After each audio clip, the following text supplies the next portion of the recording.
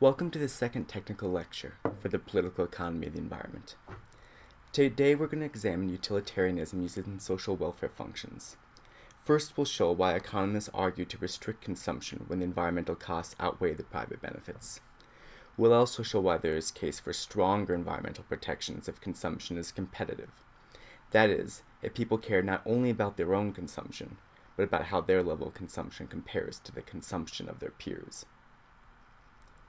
Economists often specify social welfare functions to explicitly state their assumptions on how to view economic and environmental trade-offs.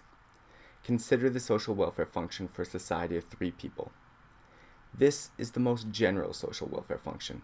It simply says that the social welfare depends on the utility of people A, B, and C. Moreover, the utility of each of these people depends on X, how many goods each individual consumes, and P, how much pollution each individual endures. Next, we will make some assumptions about A, B, and C's utility functions. First, we will assume that more is better. That is, that people are always happier when they have more goods or when X is higher. If this seems unrealistic, consider Goodstein's example of ice cream. After eating enough ice cream cones, you might not want to eat another one because eating it might make you sick.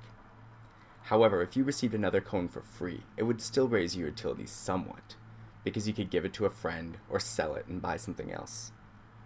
We illustrate the fact that each individual's utility increases with the number of goods they consume by placing a plus sign over those arguments in each utility function. Second, we will assume that pollution is bad. That is, that people are always less happy when they must endure more pollution. We illustrate the fact that every individual's utility decreases with the amount of pollution they endure by placing a minus sign over those arguments in each utility function. Note that we have not said how much people's utility will change with, say, an additional $1 of consumption or an additional 1 pound of pollution. For example, A's utility function could be given by the following equation. U equals X minus P, where X is measured in dollars and P is measured in pounds. However, it is probably unrealistic that the marginal dollar of consumption would increase A's utility by the same amount regardless of whether his consumption is very low or very high. Another description of A's utility might be given by the following equation. U equals the square root of X minus P. Here A's utility is still increasing with consumption, but the marginal utility of consumption is declining. The first unit of consumption increases utility by 1 util, but A needs 3 more units of consumption to increase his utility by another util.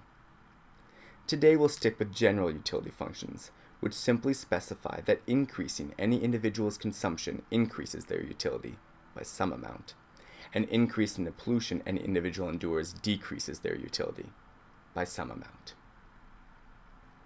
Economists also make assumptions about social welfare functions, which aggregate the utility of all individuals. Social welfare increases in each individual's utility, but we illustrate by placing a plus sign over those arguments in the social welfare function. Social welfare function is often given by the following equation. Social welfare equals utility of A plus utility of B plus utility of C, in which social welfare is simply the sum of individual utilities. Utilitarianism suggests that policy should seek to maximize social welfare. If social welfare were the sum of individual utilities, utilitarianism would, for example, provide an argument for policies that are able to increase A's utility by more than it decreases B and C's utility. How do we analyze environmental policy in this social welfare framework?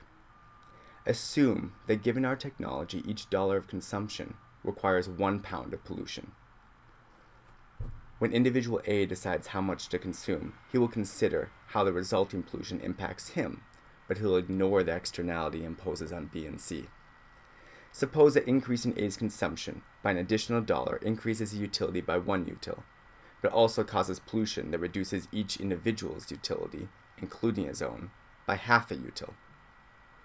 In this case, then A's private benefit from a marginal dollar of consumption is half a util, but the environmental cost he imposes on B and C is 1 util, so this increased consumption reduces social welfare. Economists would therefore oppose this increase in consumption on environmental grounds. A policy solution may be to tax consumption so that A pays not just the cost of producing a good, but also the environmental costs that consumption imposes upon B and C. Environmental externalities are not the only conceivable externality. If consumption is a competitive process in which we're all trying to keep up with the Joneses, then if A increases his consumption by $1, it could reduce the utility of B and C, both by increasing pollution and reducing B and C's relative status. We can analyze the effect of competitive consumption using a modified utility function such as this, in which each individual's utility is a function of N, the non-competitive goods they consume, C, the competitive goods they consume, C tilde, the competitive goods that others consume, and P, the pollution they endure.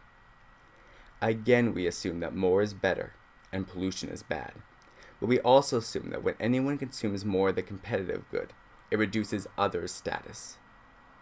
If people purchase environmentally harmful goods, such as large homes or large cars, partly to display their status to others, then there is a strong utilitarian case for discouraging these forms of consumption.